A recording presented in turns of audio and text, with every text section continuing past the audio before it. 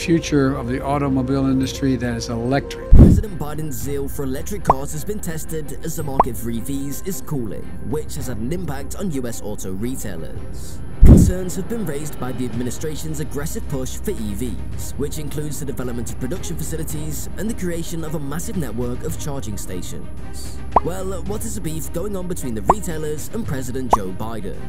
Let's dive deeper. Despite the fact that President Biden supports the project, some contend that it would not be in line with the present tastes and means of the American people. President Biden recently emphasized in a speech the significant amount of public funds allocated to the conversion of auto manufacturing facilities to create electric automobiles. He was proud of the administration's efforts to build a nationwide network of 500,000 EV charging stations. According to Biden, the goals are to create well-paying union employment and help working families. But the reality on the ground points to a different story. The market for electric vehicles has declined, which presents difficulties for American car dealers as they deal with the fallout from this change. The administration's promotion of EVs has drawn criticism for appearing out of touch with the needs and tastes of the typical American. Skepticism surrounds the assertion that these policies will help working families and provide high-quality jobs. The possible problems with electric vehicle affordability are the source of the skepticism.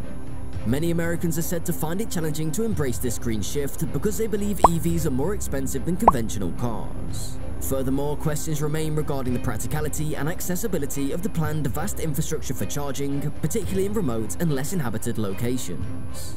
Although it's admirable that the administration is trying to move towards environmentally friendly modes of transportation, there are some issues with how it's being implemented.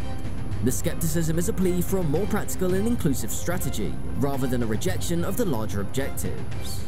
In order to fine-tune the plan and make sure that the shift to electric vehicles is in line with the requirements and preferences of the American people, it may be essential to interact with auto dealers and learn about consumer mood. By doing this, the administration can guarantee that the shift is both socially and economically inclusive as well as environmentally sustainable. The EV industry has seen difficulties recently, with US dealers being negatively impacted by a significant drop in demand. Major automakers such as Ford, GM, Chrysler, and Volkswagen, along with over 3,000 dealerships, have seen layoffs. These have been mostly attributed to the declining demand for electric vehicles. For example, Ford admitted to suffering a significant $4.5 billion loss in its electric vehicle division this year. 80,000 jobs have been lost globally as a result of President Biden's campaign for electric vehicle transition, raising doubts about the narrative of promised job development. In connection with the issues surrounding employment is the bold strategy to create an extensive system of electric vehicle charging stations. With $7.5 billion set up by Congress for this purpose in 2021, tens of thousands of chargers were expected to appear nationwide. But despite the substantial financial infusion, a startling fact has emerged from recent analysis. Not a single charger has been installed. Given that 2 years into this effort, a significant government investment has produced no discernible results, this presents a difficult economic picture. The lack of consumer enthusiasm for electric vehicles may not come as a complete surprise. For a long time, technical experts have issued a warning against making unrealistic assumptions about adoption rates and fleet turnover, or the rate at which outdated cars are swapped for newer, more environmentally friendly models. In its 2018 midterm evaluation of light-duty vehicles' greenhouse gas emission standards for model years 2022 to 2025, the Environmental Protection Agency emphasized this and pointed out that adoption expectations for electric vehicles were out of step with actual data. Even if these difficulties are apparent, it's important to enter the conversation knowing that there are obstacles to overcome on the path to broad acceptance of electric vehicles. In light of the economic fallout and less rapid progress than projected, it is critical to re-evaluate approaches and promote cooperative communication among public officials, industry stakeholders, and the general public.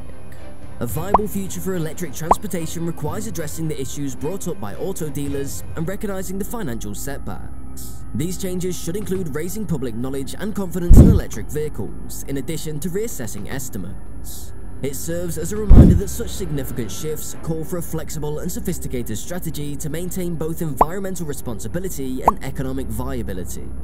Sales of electric vehicles were for a meager 2.44% of the automobile market in 2016, and early predictions from leading auto engineers were, at most, cautiously optimistic.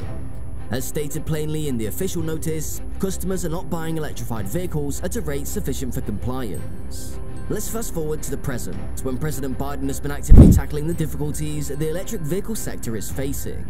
An executive order on the first day of operation initiated a plan to gradually phase out fossil fuels, which was one of the major actions done.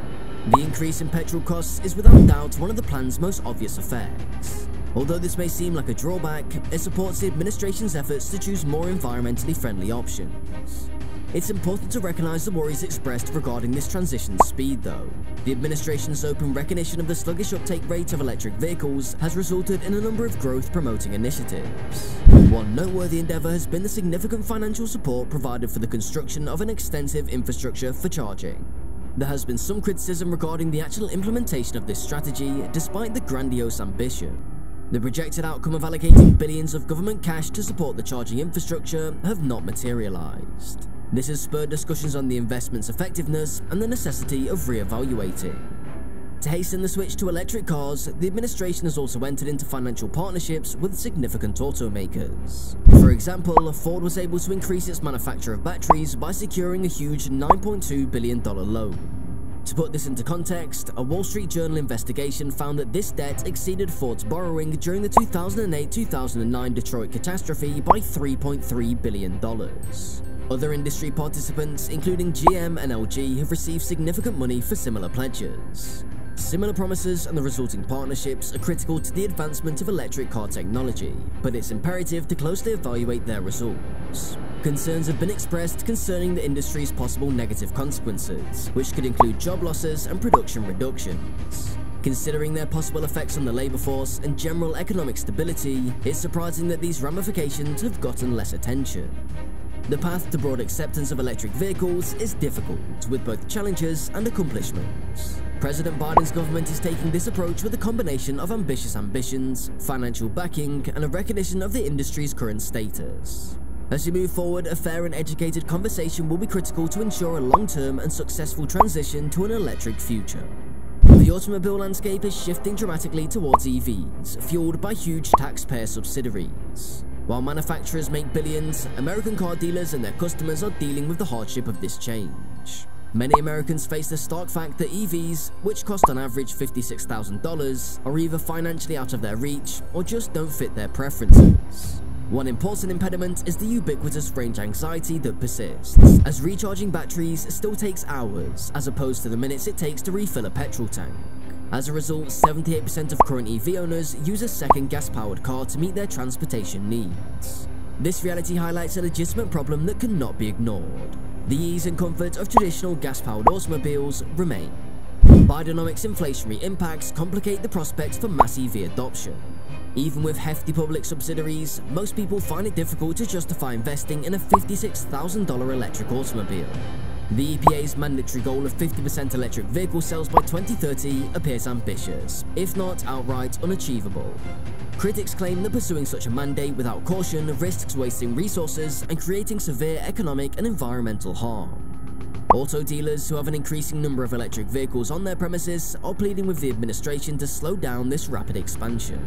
It's not only a cry for sanity, it's also a demand for a more balanced approach, one that considers economic realities and customer preferences. In order to navigate this transformative path, Team Biden must take into account the concerns expressed by both auto dealers and consumers.